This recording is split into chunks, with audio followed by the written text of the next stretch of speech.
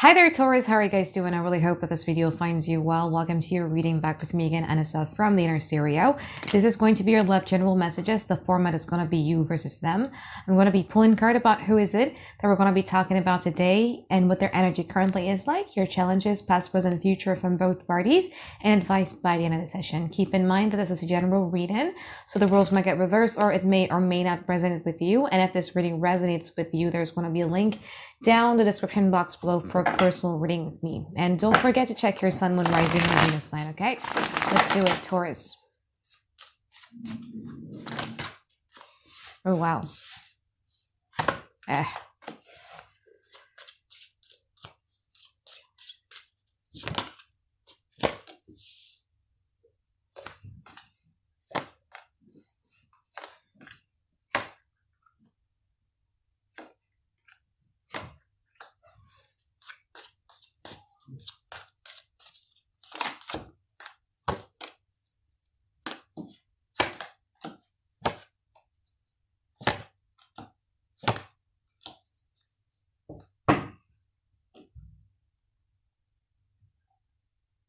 Taurus. So you might be dealing with a Capricorn here, or a Scorpio, or a Pisces.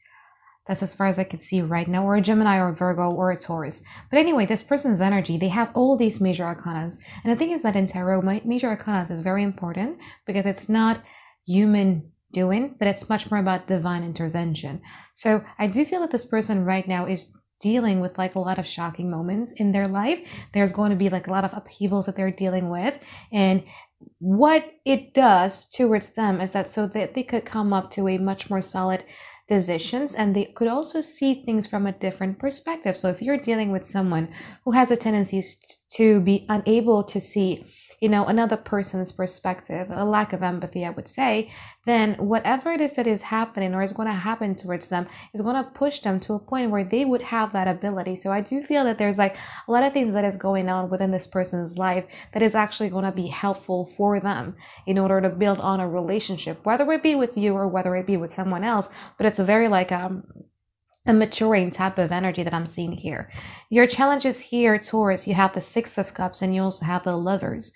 Your challenges here has a lot to do with you holding on to where it's something, I would say it's much more about you. There is a particular history or there is a particular memories that you're very fond of when it comes to these connections. And without you even knowing that these memories that you're very fond of is actually clouding your judgment in regards to a healthy love in general. I'm sorry. A healthy love in general. Okay. And there's also about, I do feel that for some of you, you might also be, and I'm actually having this idea because I just coughed. And when we're talking about cough, it's the throat chakras, right? And you have the Lovers ruled by Mercury. So I do feel that for some of you as well, there is a bitter memories of the past, okay? Something happening, something bad that is happening in the past that you haven't fully communicated towards this person. And that is also one of the reasons why this connection is still weighing you down. All right. So in the past, this person is the Ten of Swords and also the Seven of Pentacles. From your side, you have the Hierophant and you also have the Six of Swords. So I do feel that you try to commit to this person. You try to uphold towards whatever promises that you make towards this person. You try to show up towards this person, okay? But I do also feel that in the past, you were also respecting yourself and you're also trying to move to calmer water. If things are muddy, if things are confusing, if things are just basically toxic, you would want to put some self-respect onto your name. That's why you just want to move to calmer water. This person kind of like get hurt because of the fact that you're respecting yourself, that you're putting yourself first. Because I do feel that with the Seven of Pentacles in here, this person was waiting on you to do something. But I think in the past, you did something that is very unexpected, which is not giving this person much of any energy of or basically you're not giving them what you know that they want from you. So maybe they would want you to beg for them, or they would want you to convince them to do something, or they would want to have your attention, but the way in which they do it, you don't like it. So you put like a lot of respect towards yourself, and it's like, okay, I'm not going to be doing stuff. I'm not going to be nice to you if you're not nice to me. That's your energy in the past. In the present moment, they have the Page of Wands and also the Knight of Wands. From your side, you have the King of Wands and you also have the Ace of Wands. But funnily enough, this King of Wands and Ace of Wands is not facing towards this connection. I do feel that there's something here that excites you. I think you found your mojo back again, Taurus. And if you haven't in the now, you are going to be soon. There's something here that is going to be catching your attention. It's going to be probably someone else. It could be a fire sign, Aries, Leo, Sagittarius, a new person. Or it could actually be something that makes you excited again. You know, like, oh, I'm suddenly excited about doing this, or I'm suddenly excited about doing my work. But there's something here that you're going to be excited about, or you are excited about, and you just want to be pursuing that. And the more that you're pulling away those energies from this person, the more that this person becomes very curious about you. Like, oh, wait a minute, where is Taurus going? What is Taurus up to? Why is Taurus no longer giving me the energy that they once used to give me, and etc. And it kind of like makes them excited about what to do in regards to these connections. We're going to clarify this, okay? Now, in the future, I just don't feel that you're focused on this anymore, though. And it's funny because this is what comes out, right? And you probably are disappointed why we're still talking about this, Anisa, but this is what comes out. Because again, Ace of Swords, Three of Wands, you're not looking at this. It doesn't interest you. It will not interest you anymore. You found clarity. You're excited about what lies ahead for your life in the future. Whatever things that this person is going to be pulling in the future with the King of Swords here, this masterful chess player, you're just not going to be engaging. You're not going to be entertaining it, which is actually, I like it, because I'm not really a fan of this King of Swords in this deck of mine. But anyway, let's clarify now. Let's get into your reading. Now, I want to clarify from your side first with the present. Let's clarify the King of Wands. Four of Cups. See, I told you, you're not interested. If you're still interested, you're not going to be interested. Because there's an unfinished business that is going on between the both of you. So let's say, for instance, if this person were to be coming around to you, I don't think that you're going to be available for this person, because this person would need to explain the unfinished business that both of you had with one another. And you're stubbornly like, I don't want to be the one who initiates that. It has to be them. And if they don't initiate that, then fine. I can sit with that. I can sleep with that. I'm fine with that decision anyway. So you're very strong. Let's see the Ace of Wands from your side. Temperance. Three of Wands. And the Five of Cups. It saddens you. It saddens you to be in this energy. To basically being cold. And not wanting to initiate anything, not to solve anything. It saddens you, but you feel that it's a must. It's necessary for you to do that because you need to bring balance back into your life. For some of you, this thing has been going on for quite a while. It could be 3 weeks, 3 months, 3 years, I don't know. But it's like, it's more about you looking back and be like, wow, like I wasted so much time being in anxieties or being depressed and forgetting about other aspects of my life because of this connection. And I'm not going to do that again. So there's the regret from your side, but it's not much more about the regret of you losing this person. It's more about losing the time that you wasted on this person. Now, let's clarify from their side with the Page of Wands there. Magician, the Page of Cups, and the Fool card. Let's see the Knight of Wands.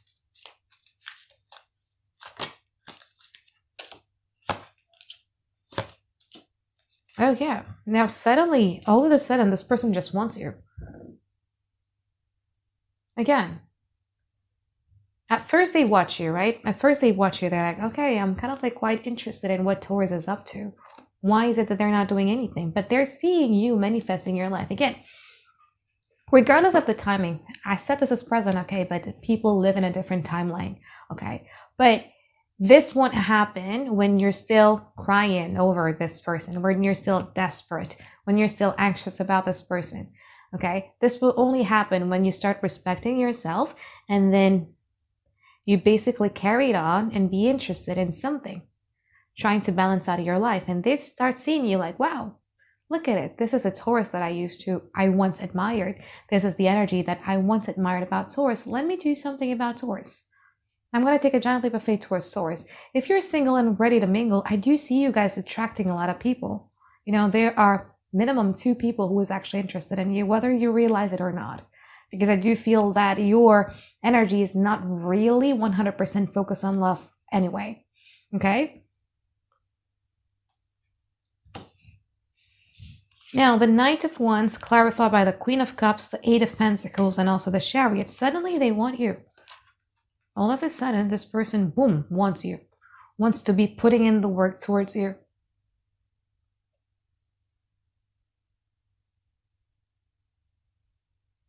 I just don't feel that you guys are interested, though.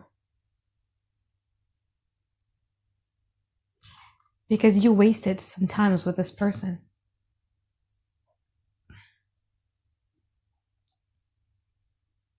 Suddenly they're like, we can work it out.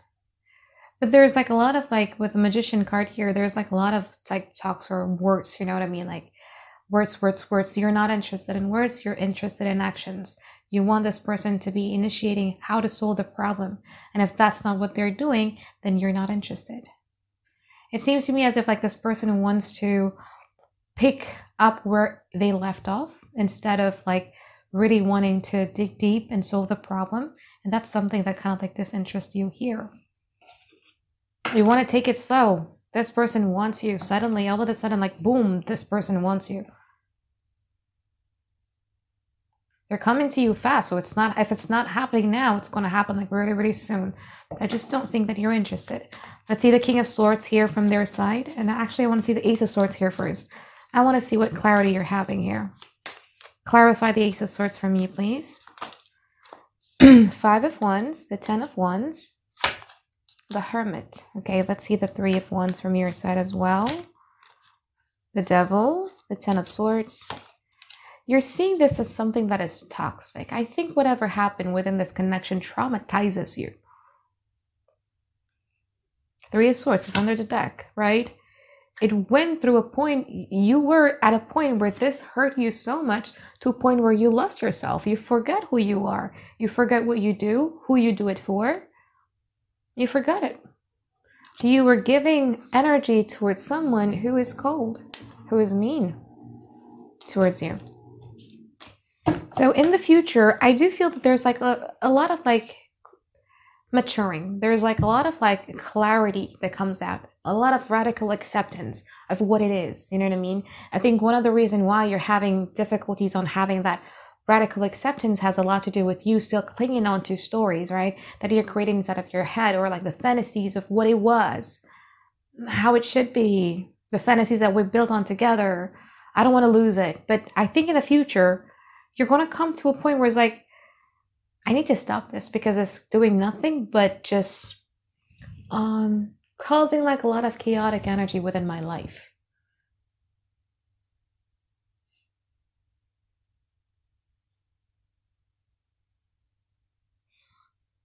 It's no longer that battle of like mind and heart no more. It's more about like your mind knows that this is the best thing to do and you're going to do it. You're going to do it. 3 Wands clarified by the Devil, the 10 of Swords, and the 9 of Wands. So even if you want to redo it again, you're seeing it through the lens of skepticism. Like, I don't want, like, even if I want to go back to this, I don't want it to be as toxic as it was before, because it was toxic for you, right? The Devil, the 10 of Swords, it did trigger like a lot of insecurities from your side. It did trigger like a lot of like dark night of the soul type of moment. And you don't want to go through that again. Now, let's clarify the King of Swords from their side.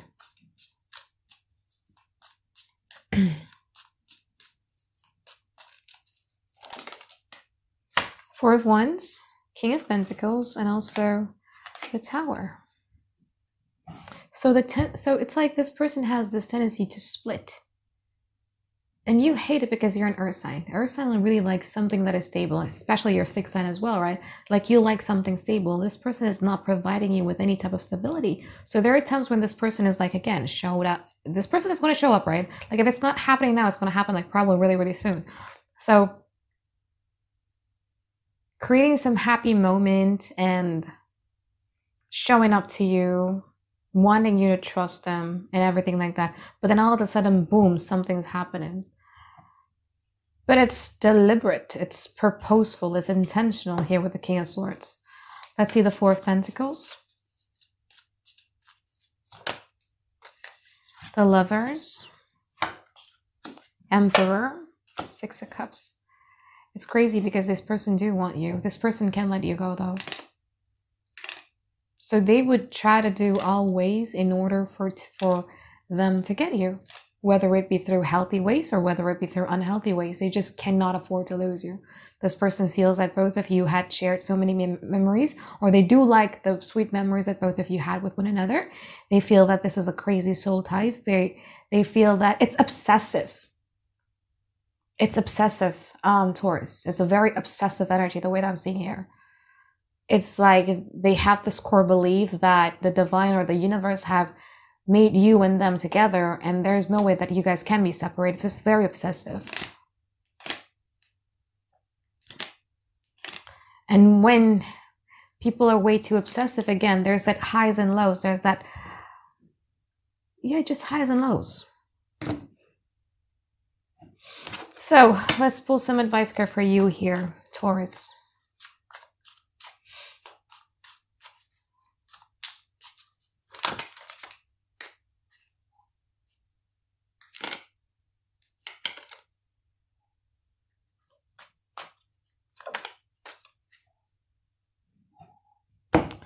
The Lovers, the Devil, the Three of Pentacles in reverse, and also the Sun card. The advice for you in regards to these connections is that you needing to find yourself at first. Because I think I've said this, I've forgotten which reading was it, which sign I mean. But sometimes people can confuse the Lovers and also the Devil because they're similar, but they're different in so many ways. They look similar, don't they? You got two people. They look very similar. And sometimes people have a difficulties in differentiating between a healthy love and an unhealthy love. And I think this is your case here.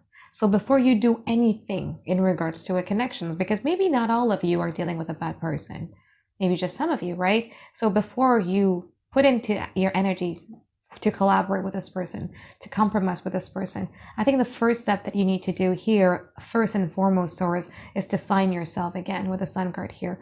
Find what makes you happy. Find what makes you elevated. Find what makes you feel very joyful. Find what makes you alive again. And then you revisit this thing. And what do you think of it? Do you think it's a lover or do you think it's a devil? But this decision cannot be made unless you find yourself first. Because if not, then there is a big chance that you're going to be confusing between the Lovers and also the Devil's energy. All right?